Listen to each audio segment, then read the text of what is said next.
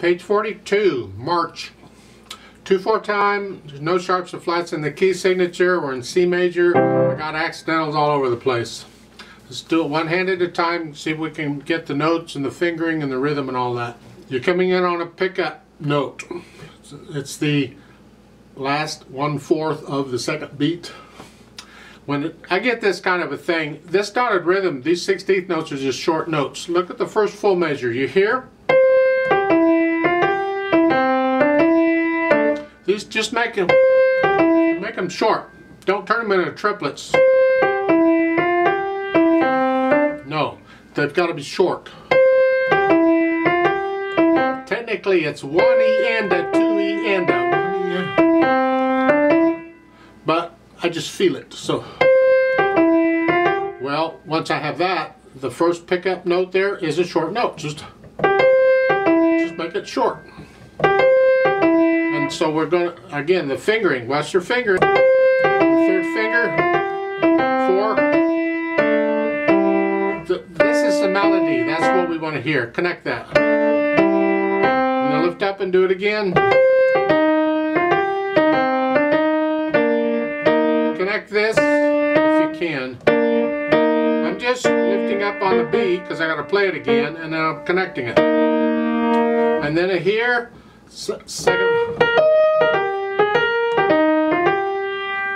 They're saying 4. That doesn't work very well. There's a couple possibilities in this fingering. I'll show them both. You decide what you want. But starting with measure 9, that's fine the way it is.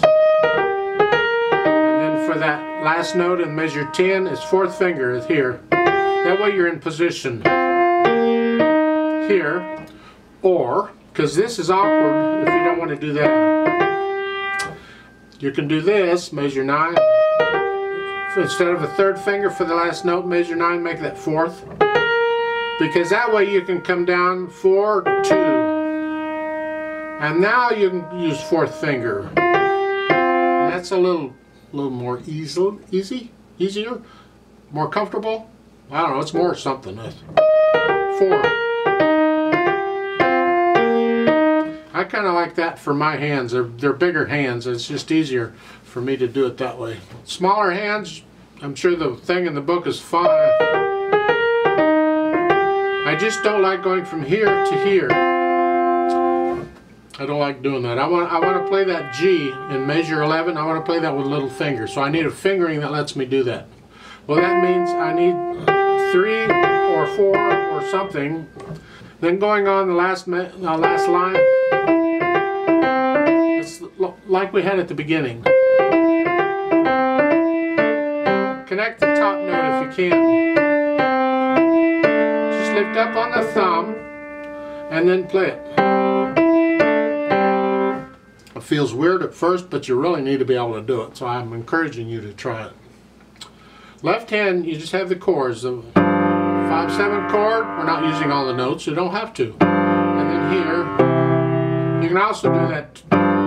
You use 2nd finger there if you want. And then the next line at the end, you have here. I use 2 on that. And then the 3rd line, you get that rhythm. And then here, that's fine. And then the last line. I use 2 and 3 on that one, here to here. You can use 2 and 1 if you'd rather. If you have small hands, that's better. If you can, that comes in handy. Put the hands together.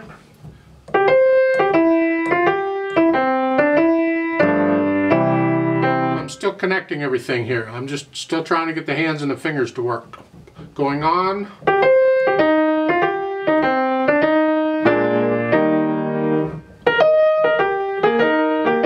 So this part is tricky. Watch out.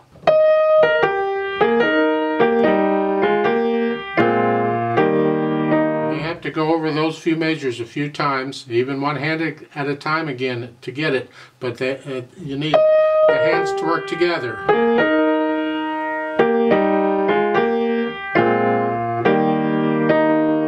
And then go on.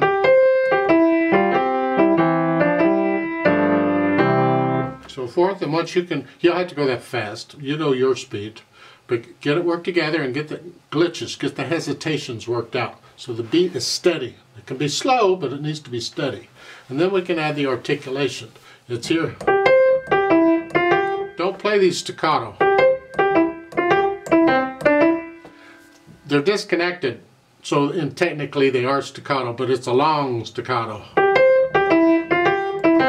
Here. And then accent.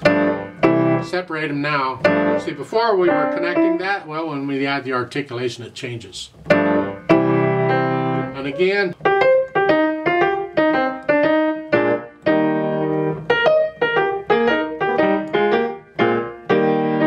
At least the articulation is the same in both hands. The slurring, that makes it a little easier. Then we add the dynamics. That's the right hand. Loud, whatever you think loud is. And then accent makes those notes kind of very loud. We want to hear the right hand though. Keep the left hand down a little bit.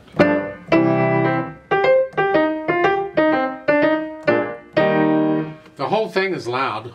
You can, once you get to know it and you get to feeling it, you can come down a little bit, a little louder, a little. Don't play it all exactly the same. You know, for instance, the last measure in the first line, measure 4 here. I play that C a little softer because it's bottom.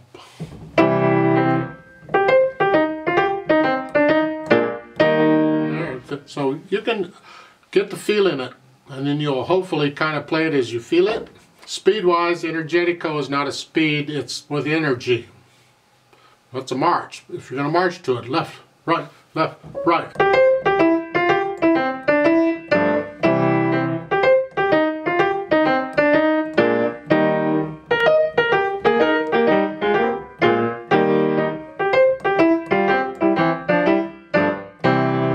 And doesn't slow down or anything, it just keeps going because it's a march. Marches and dances, typically you'll keep a steady speed throughout the piece.